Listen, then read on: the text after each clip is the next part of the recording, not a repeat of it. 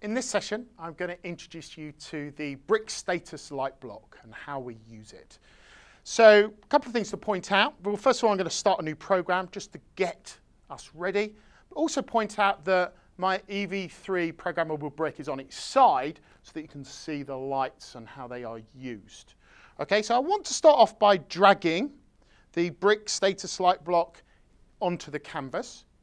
And this utilizes the LEDs on the brick.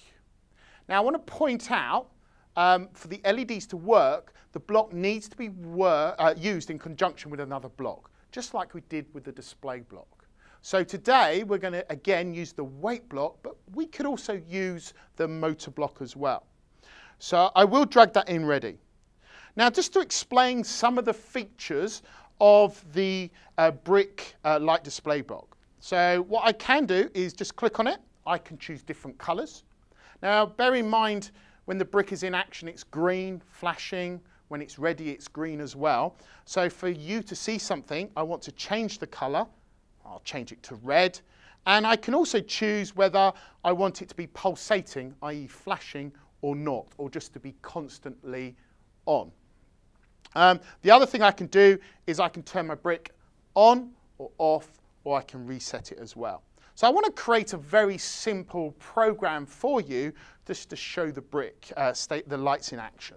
So I'm going to turn on my lights to red, and I'm going to run that for 2 seconds. And that should be flashing red for 2 seconds. And then I'm going to bring in the block again. And we will keep it on the default, which is orange or amber. And we're going to run that for 1 second.